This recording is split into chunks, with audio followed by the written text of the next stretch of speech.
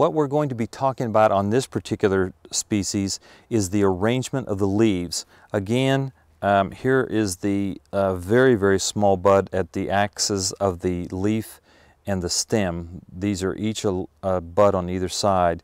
And when we come out here, you'll notice that we have one coming from each side of the stem.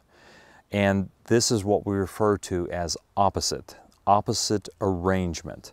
And there's a number of different species out there that has opposite arrangement, but by eliminating other arrangements, you can put this into some perspective. So finding the buds, finding out that there's a leaf going out from each side refers to as opposite.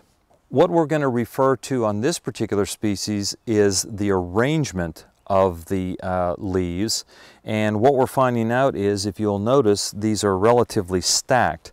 When you find one leaf, you will not find one opposite. So here's a leaf base right here, the bud is right down here in the axis, but whenever you see the base of this particular leaf, you will notice it is not directly opposite a leaf across from it. If you go up just a little bit farther, you will find another leaf, its stem, and there's nothing across from it.